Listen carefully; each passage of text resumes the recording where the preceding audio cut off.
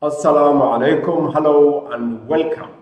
Today we are going to talk about a new book by Sun Tzu, The Art of War. This book illustrates a clear goal, the winning of a war. Any war, armed war, political war, or economic war. The Art of War, this book was translated in 1905 by a well-known author known as James Clavell. Now, the book is used for New World War. What is this New World War? It is a war caused by globalization. It is a war caused by global pandemic. It is a war to survive in the market. It is a war of ethics and values. The book is now used as an influential work on the philosophy of successful leadership that is as applicable to contemporary business as it is to war. Many leading American and European universities, business schools use this text as a required reading for aspiring managers and leaders. The future generals to whom Sun Tzu, pronouncing the writer's name, Sun Tzu, writes have the clarity. What he has written is a clarity on how it helps an individual to get the clarity on how to achieve their goals. And his guidance in this book is about how to create victory. The content in this book is divided into 5 categories. Category number 1 is about focus. What do you focus on? It is focus on victory. If you think about successful people, they all have 5 things in common. Number 1 is focus. If you can focus on one thing at a time, there is high chance that you are going to achieve your objective. Number 2 is relentless. You have to be someone who has the quality of being relentless. Number 3 is being resourceful, using the resources that are available now instead of waiting for adequate, waiting for the right resources to come along so that you can achieve your objective. Number 3 is flexibility. Number 4 is flexibility. If it doesn't go the way you want, be adaptable. Try to adopt and find a new approach on how to solve the problem. Number 5 is constantly try to reinvent yourself.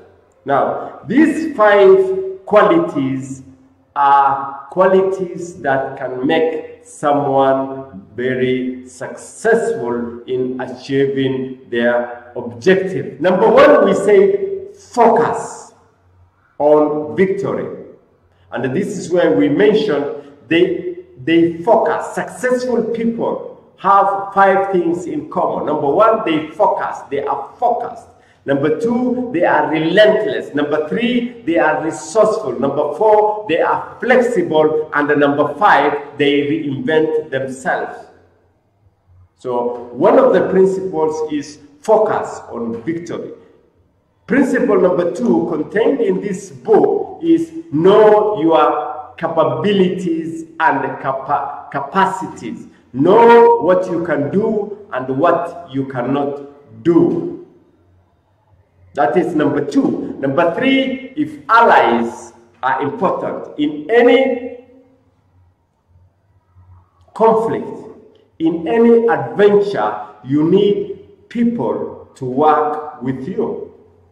Especially during this season of political regroupings and groupings, you need people to work with you. So what you need is allies, and allies are important. What you need to do is to find out the capabilities of your allies and what they are looking for when they join you. What is in it for them? This is a question you need to ask yourself. What is their motives for joining you to win? You have to find out. And number 4 is invest energy and time in coordination and practice. The more time you do a maneuver, the easier it becomes when you need to do that maneuver in real time and urgency. So invest time and energy in practicing, doing it over and over and over again. A good example is if you have to deliver a very important speech, you have the objective of that speech is to win the hearts and the minds of the audience, then you have to practice that speech again and again over a period of time. If it is 10 minutes speech, then you have to practice for a week. Number 5 is avoid losing. It is very costly to lose. If you somehow feel that if you go into this conflict, if you go into this contest, you are going to lose, then find other ways of protecting yourself from losing. Losing is costly. If you have to go into a conflict, make sure you come out victorious. These are the principles contained in this book. But I will add, there are other parts that are in this book which explains these principles. And it says, I will read, if you know the enemy and you know yourself, you need not to fear the result of 100 battles. If you know yourself and not the enemy, for every victory gained, you will also suffer a defeat. If you know neither the enemy nor yourself, you will succumb in every battle. This book teaches you how to become a successful leader. It is a small book, you can see. It is found in all the bookshops. If you are aspiring or you are a leader, then it is a must-read book. Now, a team performs efficiently only if it has a successful leader. Leaders are not born, they are made. This is what I believe. Leaders are not born, they are made. So try to cultivate qualities of good leadership.